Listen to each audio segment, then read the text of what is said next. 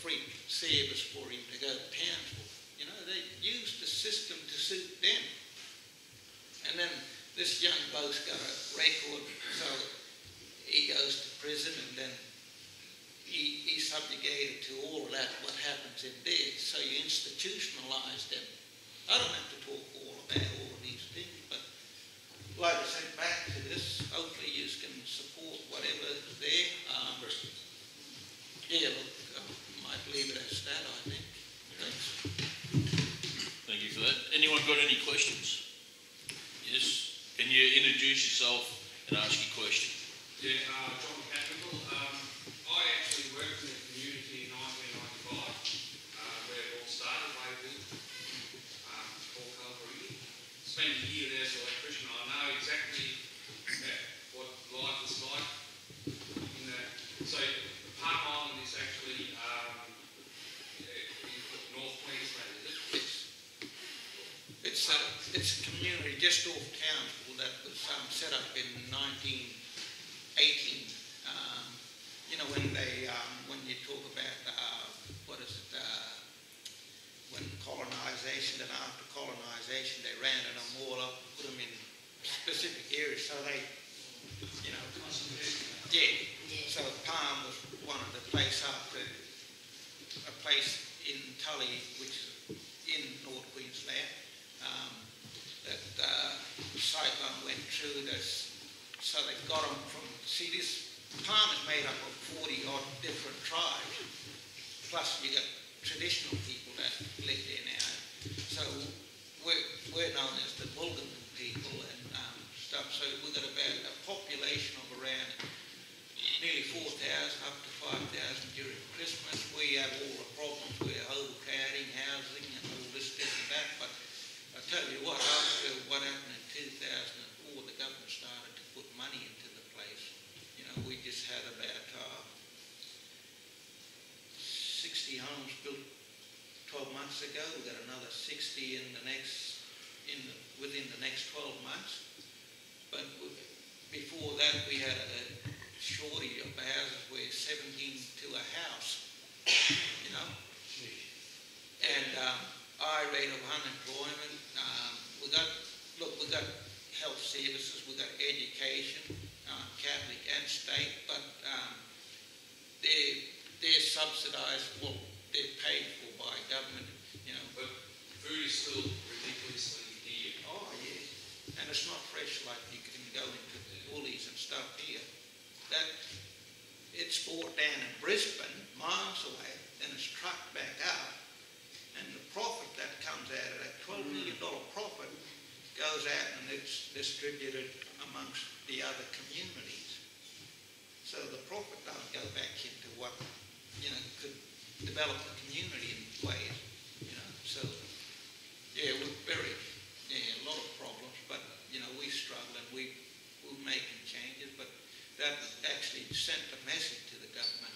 And still, you need millions to spend in there, but you need to improve. You'll have to hang on, because I got Tim. I'm going to have to share the questions around because they've got to go back pretty shortly. Thanks, Chair. Tim Gooden, Trades Hall. Just two quick questions. One is about Early and the campaign to get in charge. I know there's a lot of rallies at the time in Brisbane, and the Coppers Union raised levied all their coppers for his defence. Can you tell us what happened in the end there? The other thing is your tour that you're doing now, that campaign around the prevention of, is it, I see what the letters and that are on the resolution, but ultimately do you think, well, they should implement everything from the previous Royal Commission, Black Death and Custody, but what sort of things that would be needed in Australia today that you'd like to see that would prevent the TJ Hickeys, the Mr Wards, those sort of issues from happening? Obviously we don't need another Royal Commission, but what sort of things do you think should happen? Well, with support through, like it states on to this group, so that I can continue to raise awareness, I suppose. I want to get back here on the 1st of May.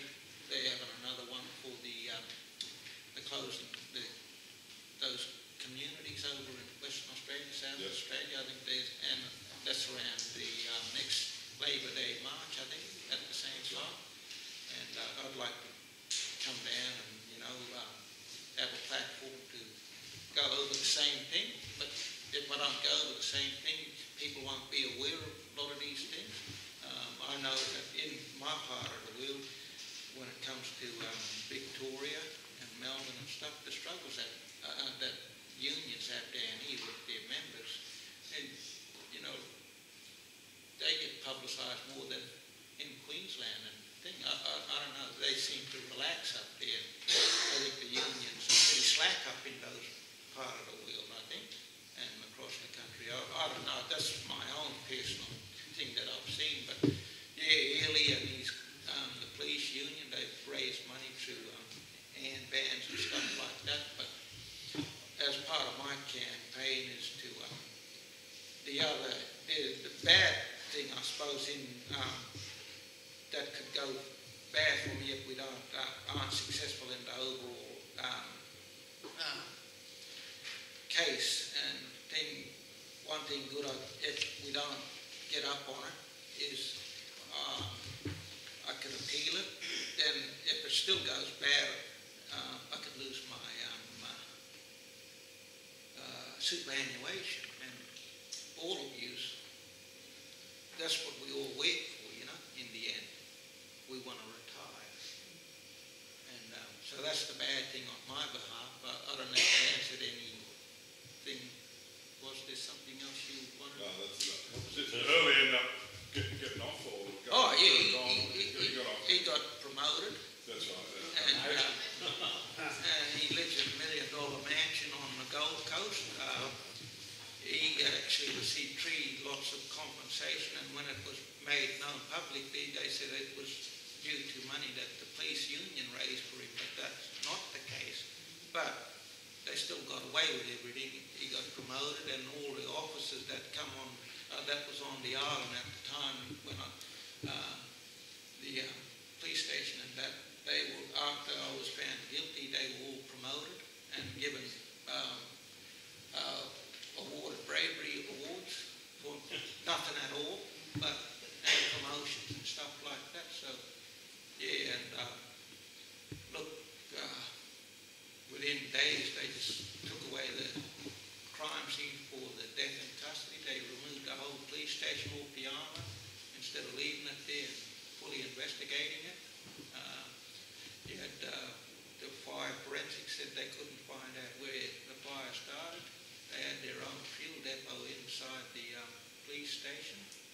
So you got to think about all of that stuff, and we had no fuel on the island days before, and fuel was actually supposed to be given out after that meeting because there was a stuff up with the trading service. They put the fuel in the wrong tank, and someone had to come over and change the bowsers around so they could pump the fuel, distribute fuel, so everyone was pretty low on fuel. So there's a lot of conspiracy as to what really happened.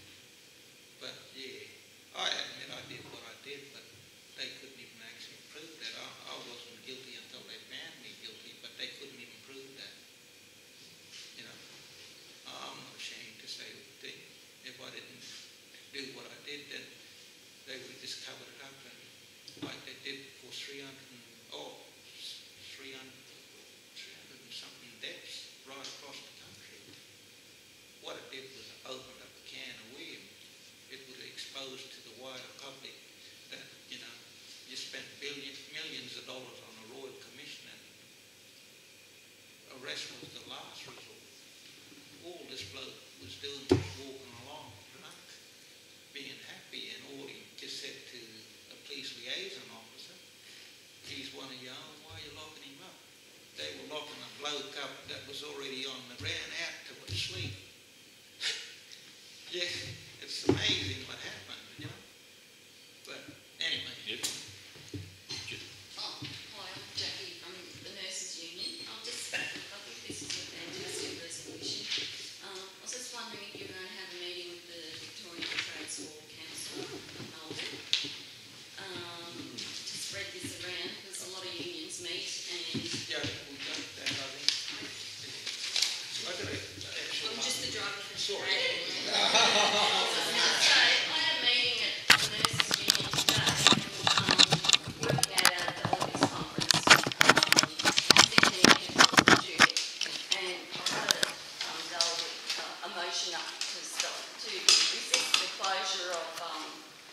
the Aboriginal communities in Western Australia, but I wish I had known about this. I could have put this forward earlier because the motion's closed yesterday.